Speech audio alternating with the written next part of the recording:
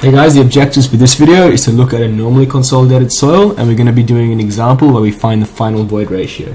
Okay, so back to our diagram we had in the first video.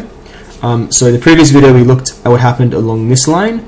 Now we're going to be looking what happens when we are along this line here.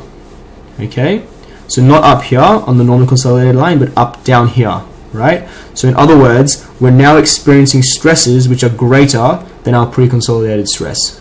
Okay, so we're at a time, our time is now at a time where our stresses are greater than the pre-consolidated stress. So for example, we could be given, say, sigma initial equals 40, sigma final equals say 100, and sigma pre-consolidated equals 20. Okay, so if I were to graph this just like we did in the previous video,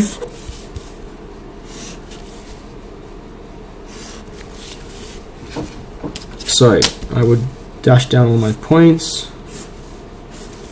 So here's sigma initial, sorry, here's sigma pre-consolidated at 20, here's sigma initial at 40, and here's sigma final at 100.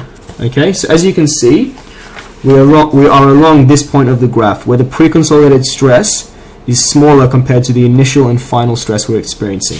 Okay, this is different to the example we did in the previous video. In the previous video, we saw that the pre-consolidated stress was the maximum.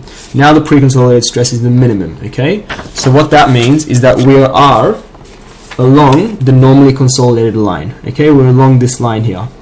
So our soil, this is normally consolidated.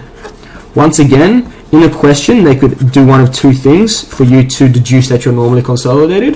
They could give you this information and you would have to draw it and see that you're normally consolidated, or they could just say in a normally consolidated soil sample. And the reason we need to know that is we need to know to use CC, the compression index. Okay, in the previous video we used CR, but because our soil is normally consolidated, we need to use CC. Okay, and to find the final void ratio, it's the exact same process. So let's just make up an example.